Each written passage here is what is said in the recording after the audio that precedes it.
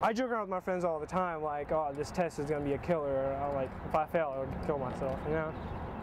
Like, I've never seen anyone take it that seriously before, though. But at what point does a comment like this become serious? Suicide is the third leading cause of death in people 15 to 24 years old. There's always warning signs that we try to watch for, and then unfortunately some students, there's never a warning sign.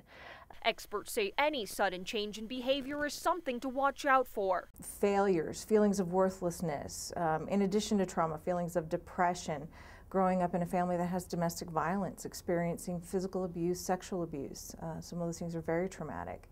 So a lot of things that teenagers go through can lead to thoughts of suicide.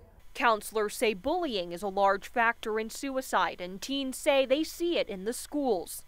It was definitely a lot worse like freshman year because we were all like packed together and couldn't necessarily like separate, like we didn't have off-campus lunch. Like as the years kind of went on, we kind of all like went in our own friend groups and stuff. Counselors at AISD say they work to maintain communication with students and step in when they see warning signs. Training for all of our teachers at the first of the year too about suicide prevention. In all of our elementaries and middle schools, we have guidance lessons on that. In high school, we work also with our student and family advocates, which is a partnership with Texas Panhandle Centers.